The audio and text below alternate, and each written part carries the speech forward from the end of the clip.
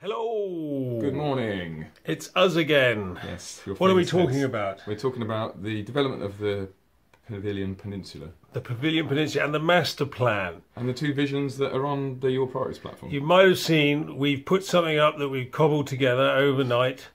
And we're asking people to vote, doing direct democracy on whether they think the council's vision, as expressed through the Peninsula Outline Planning application on the planning portal, is something they think we should have. Yeah.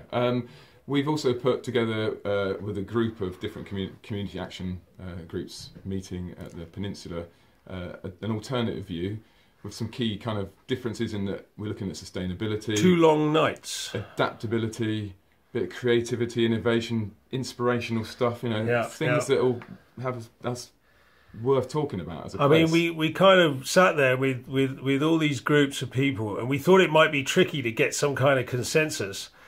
But in reality, everyone was thinking the same thing. Yeah, they're thinking... And what we were thinking wasn't what the council are thinking. So that's why we did this. And that's why we want you to go on there. You can vote up for ours or down for ours or up for the council or down for the council. It's totally democratic. You can put comments on there. You want to add stuff to it. You can add your own ideas. You can take a photo of a sandcastle and say, let's build that.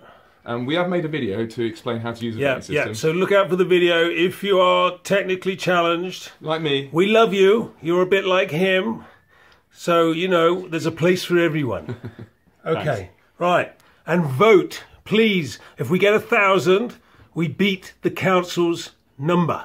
Hurrah! And it will go on the planning portal with a nice message from us saying, could try harder. Okay, thank you. Bye-bye. See ya.